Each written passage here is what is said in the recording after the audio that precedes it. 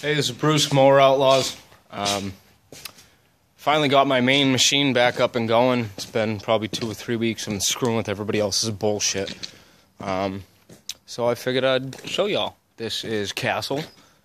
Yeah, this is him. He is a 1987 Sears or Craftsman 2. Heavily modified. It has a pulley swap to the rear. I have not pulley swapped the front yet. 22-12-8 bear claws there. These are just some snowblower ties. I'm kind of swapping it over for winter. Big custom front bumper that I built. Yes, it's registered as an ATV. Obviously painted camouflage-ish. Foot throttle. Custom shifter. Little stuff box. My GoPro pole. And my rear rack.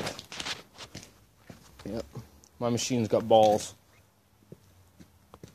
Obviously a shout out to Mr. Fearless Front, the mod squad. If you don't run AMSOIL, honestly, you're, I don't know, cheap. Ammo box on the side, the newer style Craftsman seat. The original throttle cable right there, that is now hooked up to my choke. So that's choke, that's no choke. Here's on. Make sure we're neutral here.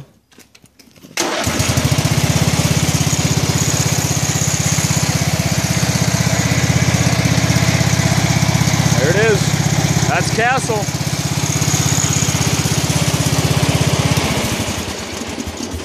I'll show you. Beautiful.